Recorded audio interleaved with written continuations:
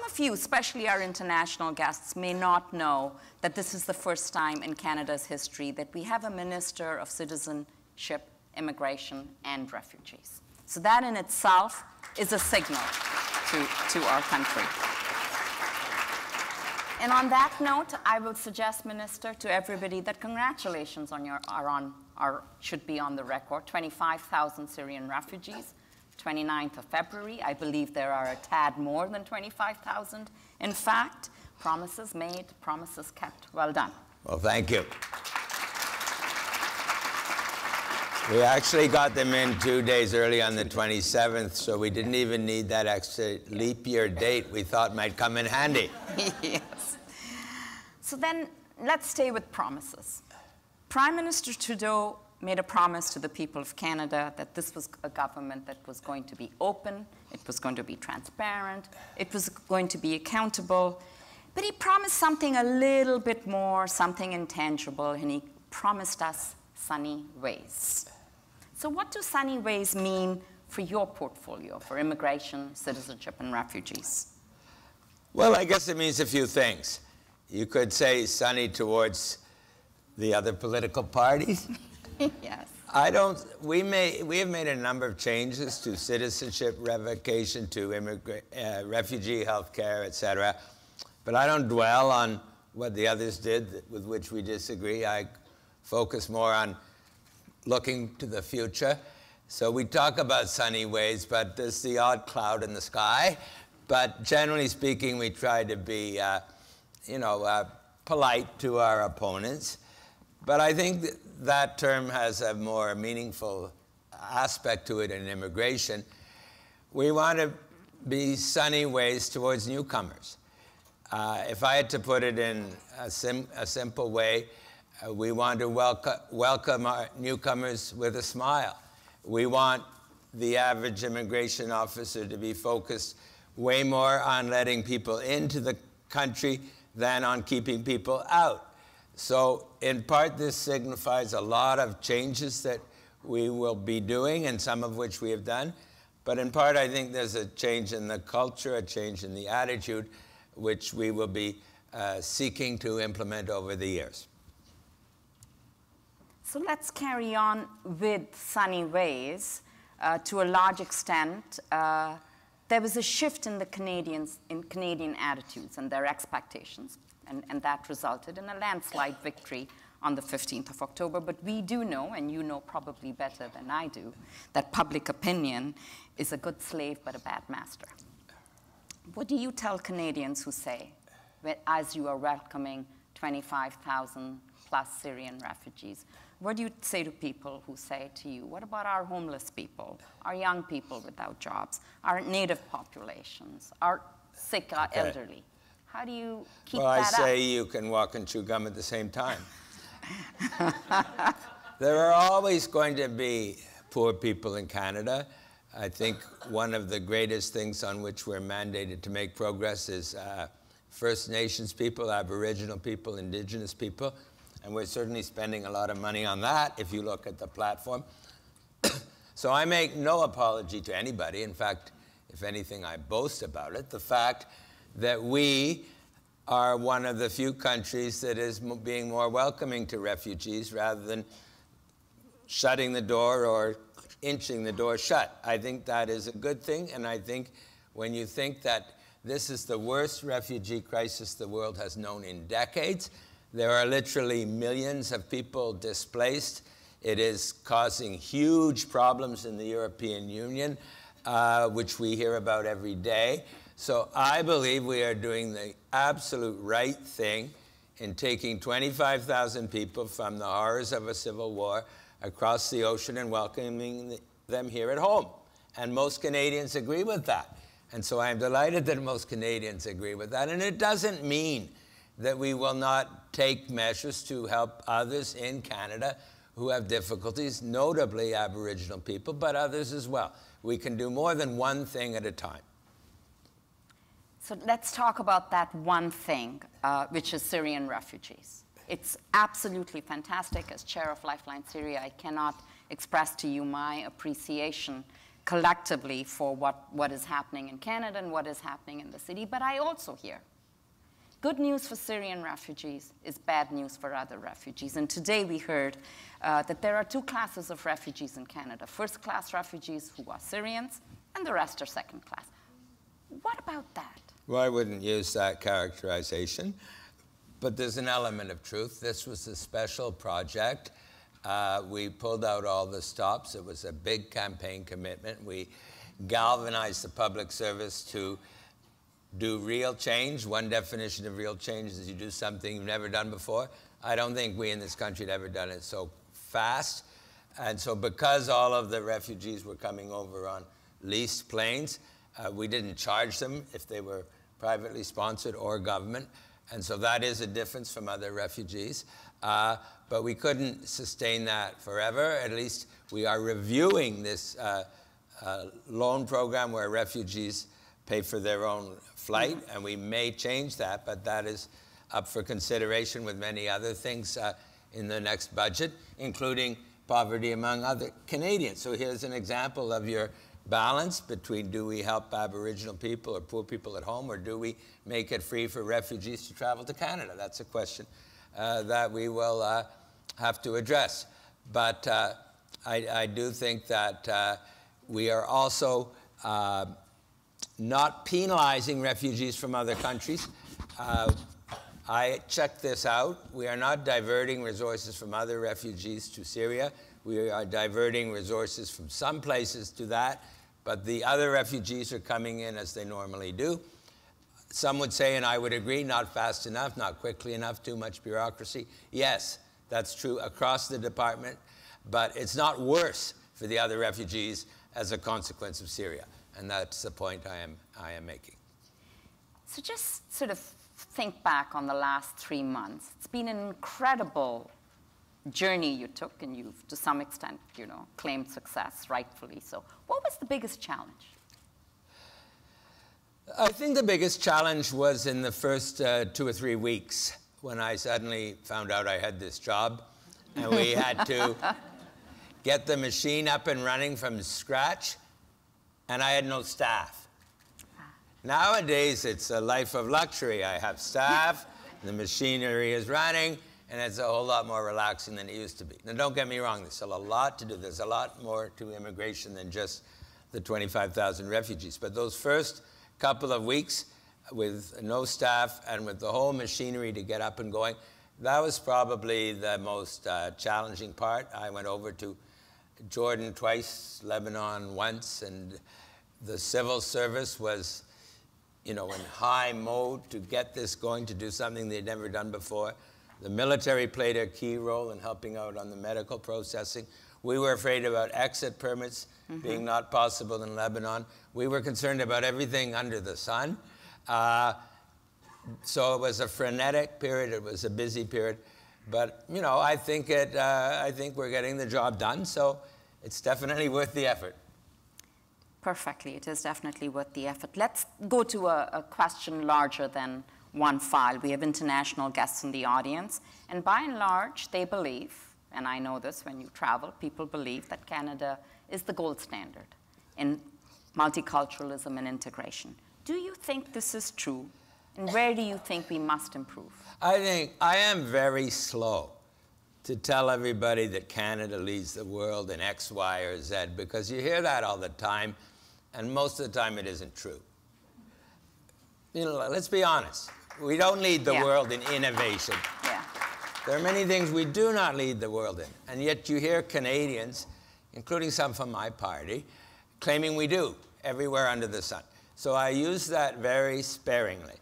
But there's one area in which I do think, I don't know if we're the gold standard, but I think we do quite well, and that is in multiculturalism, in welcoming people, in integrating people, in making people feel comfortable. And I can say that especially as Member of Parliament for Markham for the last 15 years, which is, according to StatsCan, Canada's most diverse city or municipality. And so Markham is a case study of this, where I think a hugely multi-ethnic, multicultural society has in fact done extremely well. So I do think we are leaders in that area. We do not have a party that is explicitly anti-immigration. There are other countries, many countries in the world who do. I mean, we argue with the Conservatives or the NDP about this and that, but we don't argue about whether immigrants are a good thing or a bad thing. And I think we stand out a little in that regard. So I do think we have that tradition, and I do think that is why it has enabled us, the government, to bring the majority of Canadians online in this project, and why we, unlike many other countries around the world, are actually welcoming newcomers with a smile, welcoming refugees with a smile, and not telling them to go away. So I do agree that that is one of Canada's strengths. So this is a conference about cities of migration, so I want to move from the national to the local. So we say that immigration, or parts of immigration are national, who gets in, who stays out, who becomes a citizen, but integration is largely a local experience. So what comments do you have? What role do you see for cities in the 21st century in helping you manage integration? Okay. Well, first of all, at the risk of offending cities, since I'm having a conference about cities, it's not just big cities. Okay. And this is, I think, a really important point. I remember Paul Martin, when he was Prime Minister, had a new infrastructure program which he referred to cities. And he got so much attack, his line was, there's no hamlet too small. So it's not just big cities. The last thing we want is the refugees to all be in Toronto and Vancouver and Montreal, where the housing is super expensive. And in fact, if you look at the settlement of refugees, we're now up to 58% have found permanent housing. In the last week, it's gone 52 to 58, even though we had a big influx of refugees just in the last week. So that's good news.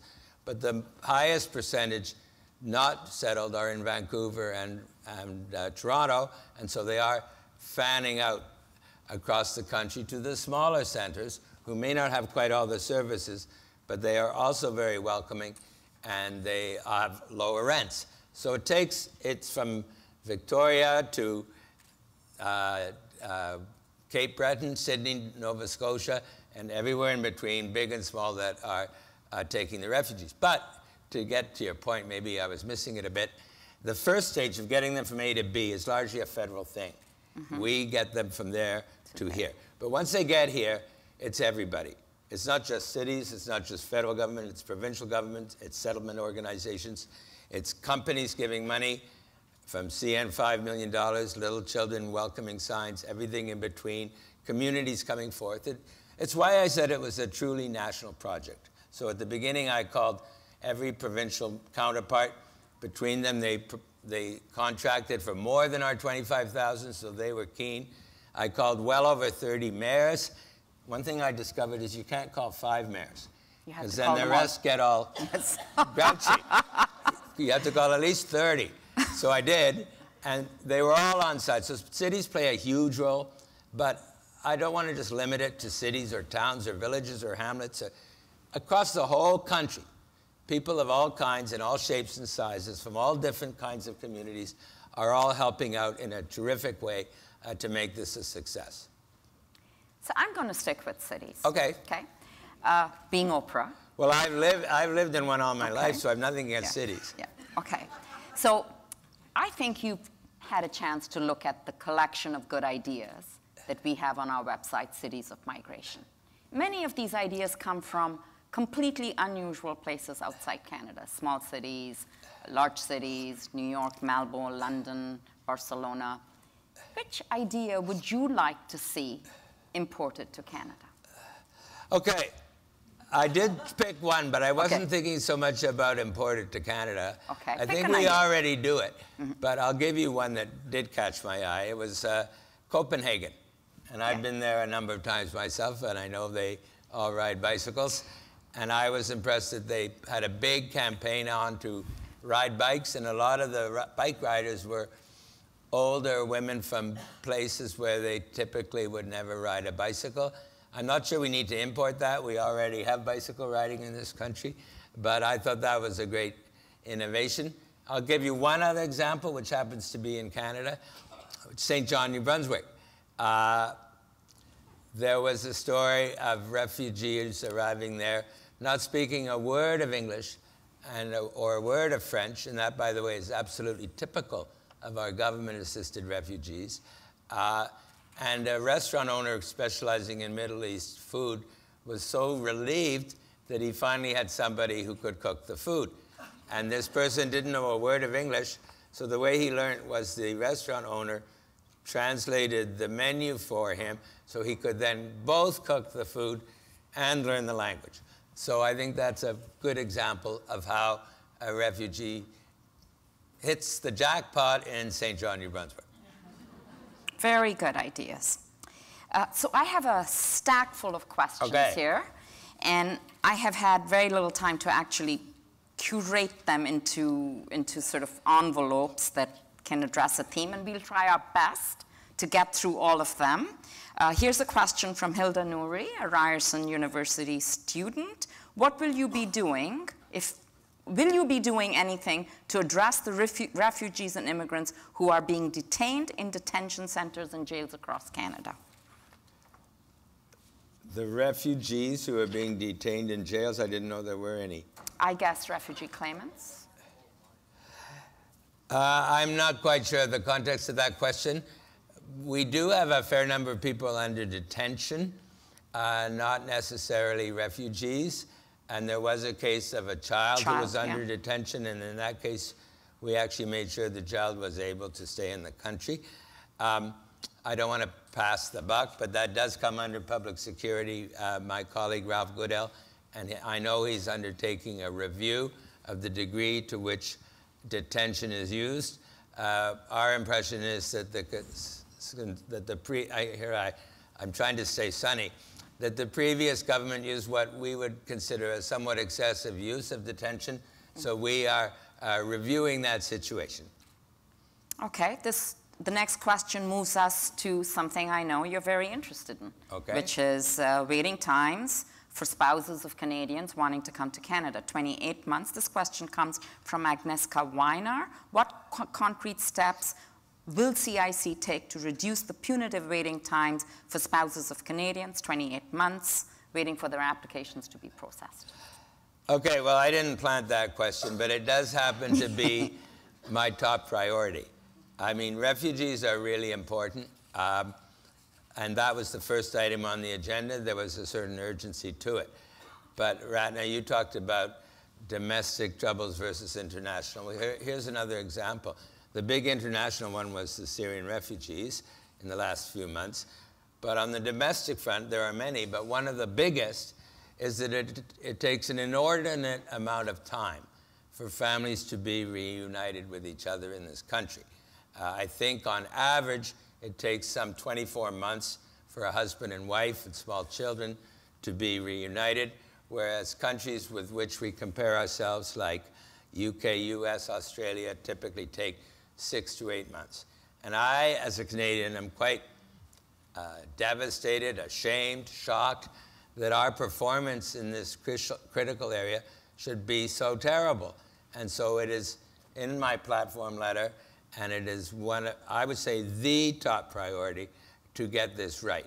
And so we have already committed additional funding to hire more people, to interview more applicants. But it's more fundamental than that. It involves a change of how we do things. There are some processes in immigration that are probably not necessary.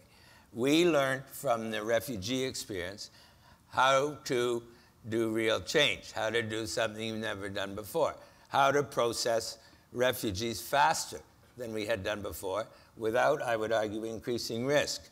So we can take that learning experience from refugees and apply it to families. What can we do to do things concurrently rather than consecutively, to apply risk management, to use other techniques to improve our own efficiencies so that we can monitor and give answers to all of these cases much more faster and thereby bring down the processing times. It's not going to happen overnight. You don't change a battleship on a dime. It's going to take a number of years to get the job fully done. But I'm telling you, if there's one thing on which we are totally serious and committed, it's that. That's great to hear. Next year when you come back, we'll ask you about that promise. You see, I can say it's a mess for maybe a month, 2 months, because it's a previous government's mess. But I can't say that for very long, or it becomes my mess. And so that gives us an incentive, not just because it's the right thing to do, but also because we don't want to be described as having a mess, to get this job done as quickly as we possibly can.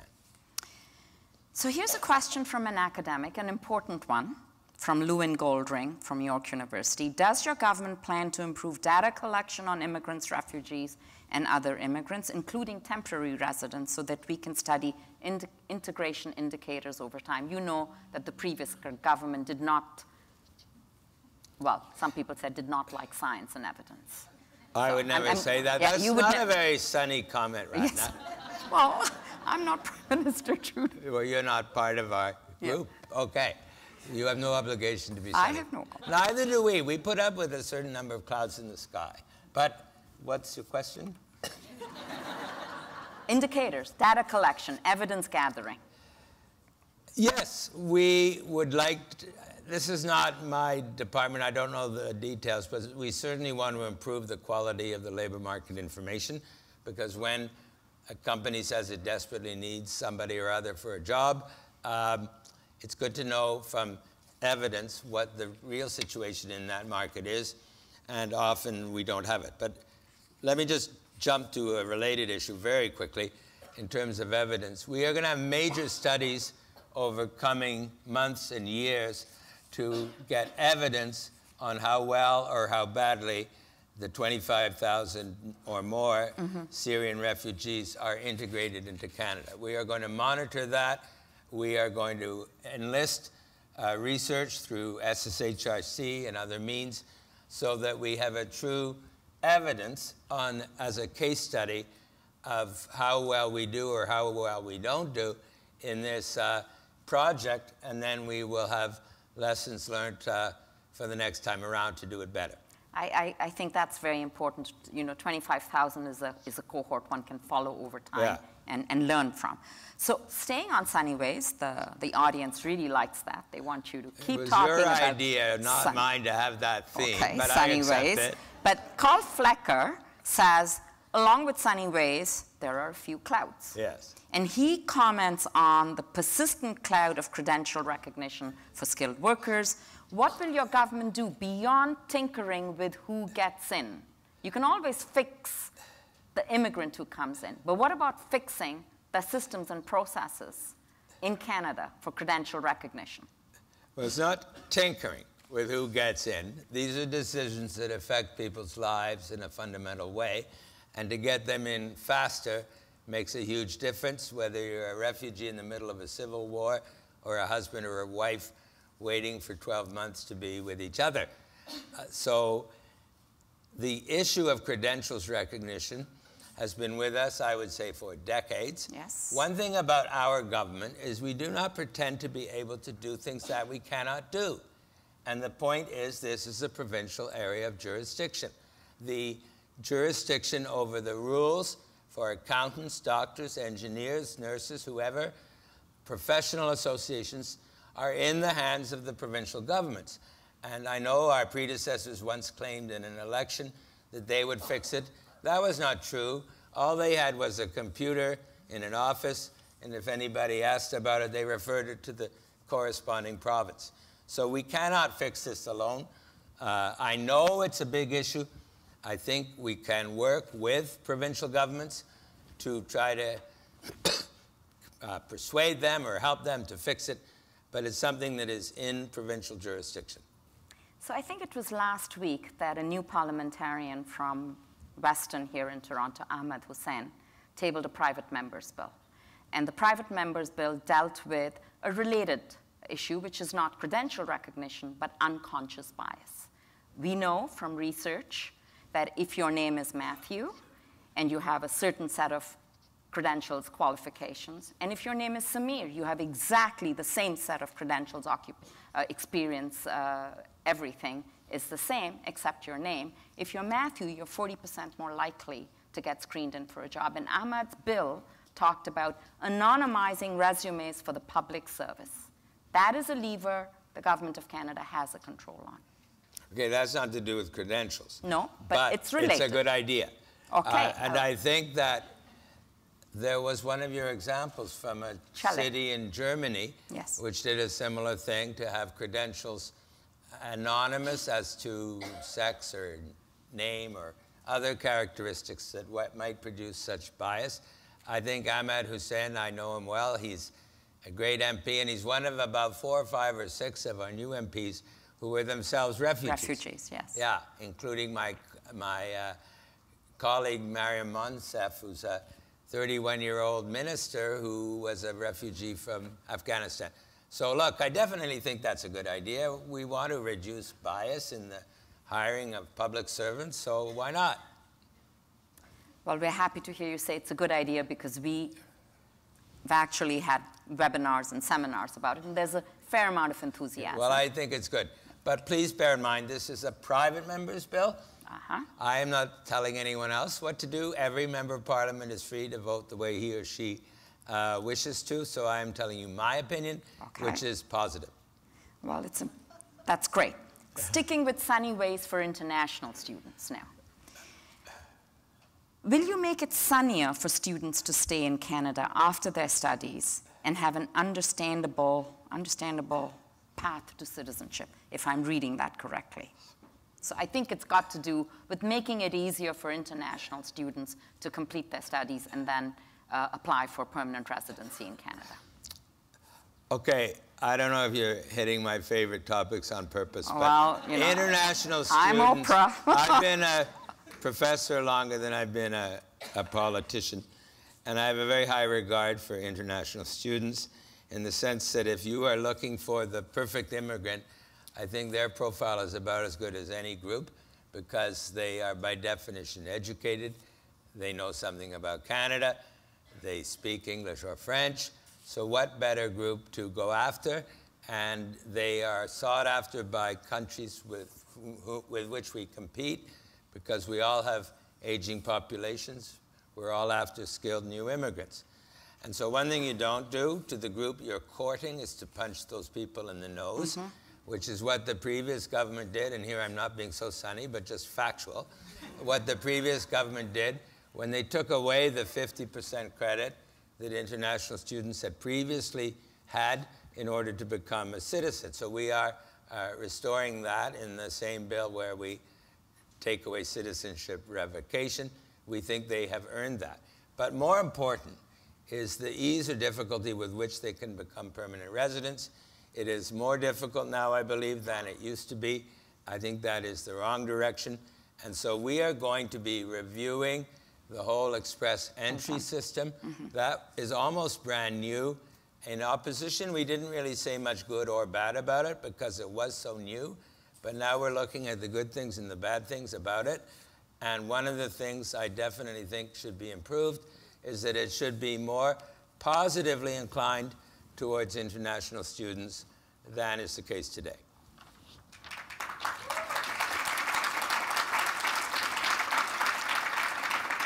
I have some fans out there. Yeah, I think we're all delighted that we got to know the Minister of Refugees very well. Okay. And we're getting to say hello to the Minister of Citizenship, and we like what we see so far.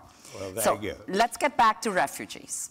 Here's a question from my colleague at Refugee Career Jumpstart, Mustafa Alio. 25,000 Syrian refugees is 0.07% of the Canadian population. Canada welcomed over 60,000 Vietnamese. Should we not be welcoming more Syrians, considering the gravity of the situation? Well, maybe. But let me say first that my hero or heroine in the world on this issue has to be Angela Merkel. Yes. Because we have lots of Germans in the audience. Yes. I'm not saying that because there are Germans in the audience, but to the extent there are, welcome. But I'm saying that because Germany is a country that has welcomed 1 million or more refugees, and we think we've done a lot, and we have done something when we admit 25,000.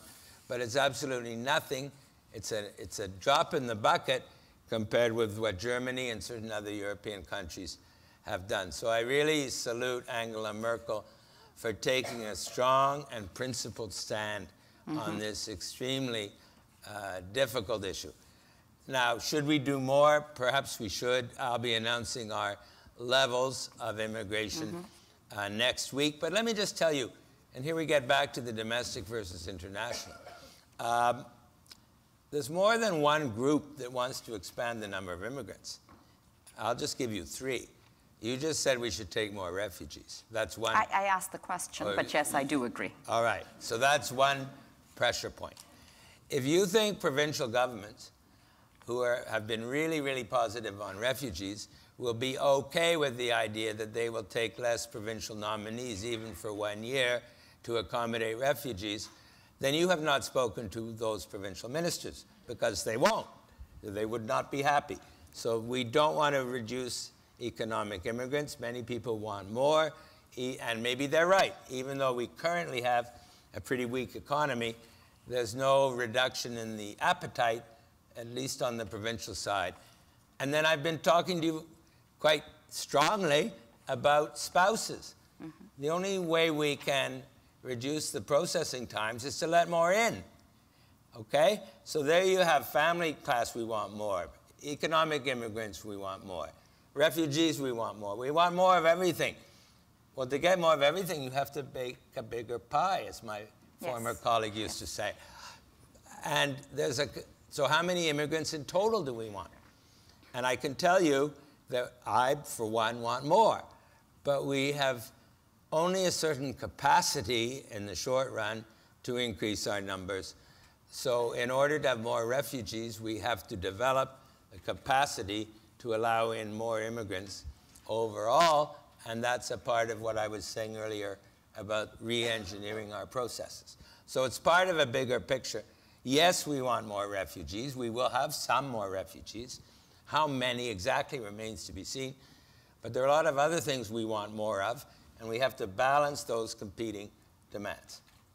So just on that, which is the numbers that you table every year, because the world is in such a fluid state and crises happen in one place, opportunity arises in another, isn't it wise to consider multi-year plans as opposed to single-year plans? That's a brilliant idea, and it's exactly what we're about to do.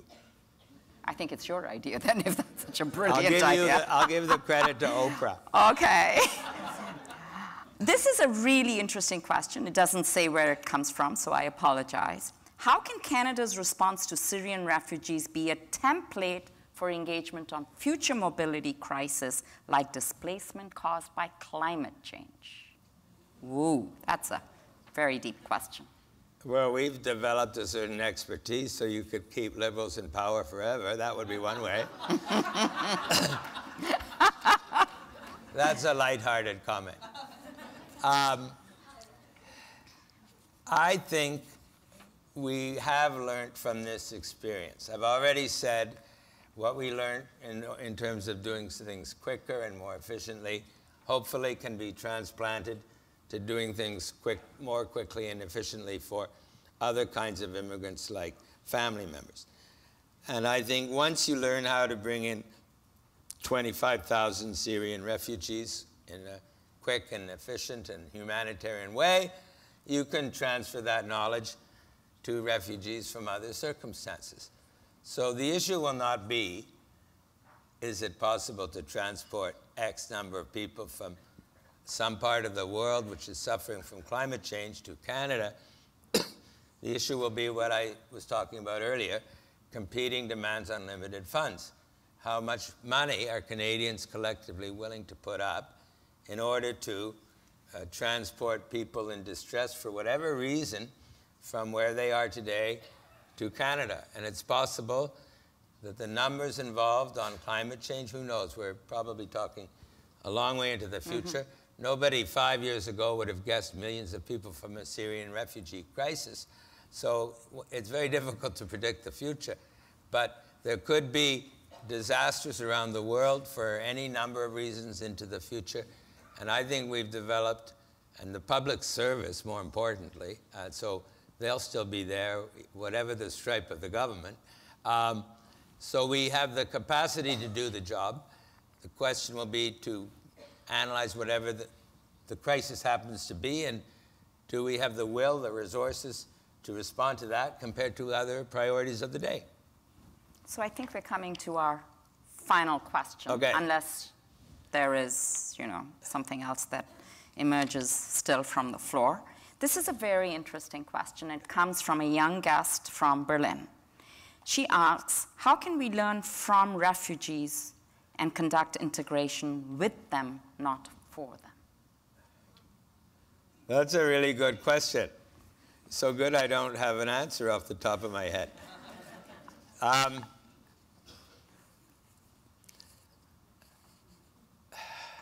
It's difficult in the current situation. I'm going to have to think about that. I honestly don't have an answer. But let me just end by giving you a profile of our current group of refugees, the government-assisted ones from Syria. Talk about vulnerable. It's difficult to imagine a more vulnerable group of people because, on average, they speak not a word of either English or French. Yeah. They, in general, have very little education. They, in general, as you've seen in the media and as I've seen at airports, they have many, many, many, many children. And in general, they have never been on an airplane in their lives before they came from there to here. So this is a group that really needs the support of Canadians. I believe they will do well, and especially all those children will do very well. But they will not do it on their own because they come from a very vulnerable background. So I think it will take, and as you point out, this is not just the federal government, not even mainly the federal government, to provide the language training, the education, the social integration, all of those things. It's all of Canadians that will be involved. But that will require a lot of work to bring people from such a difficult point of departure to become fully functioning Canadians. I think we've done it before. I think a lot of the Vietnamese boat people were not in great shape when they got here. I think we've done it with people from Uganda. I think we've done it with many, many other groups of refugees. There are always bumps along the road, but sooner or later, hopefully sooner, they do thrive, they do prosper, they do contribute to our Canada, to our country. So how we will ask the people I have just described to tell us how they can help us, I don't know. It's something to talk about. But, you know, we always like to say, we don't say governments know everything, so maybe it's a good way for me to end with a question where my answer is, I don't know. So let's have some research. Remember, we like research. Yes, we like Do some research and give us a good answer to that question. Thank you all. Just on that note, I will say, refugees arrive. They have challenges over time. They learn English, they get jobs, they buy the first home, they buy the second home, they become citizens, they start businesses. After 25 years or more, look at the Vietnamese refugees. So many of them are sponsoring Syrian refugees. Exactly. So many of the Ugandan refugees are sponsoring Syrian refugees. So I think there is a trajectory, but it takes time. It takes time. It takes time. On that note, may I ask all of you to help me in thanking our Minister of Immigration, Citizenship and Refugees. Thank you, Ratna. Very well done. Pleasure to be here. Thank you so much. Thank you very much.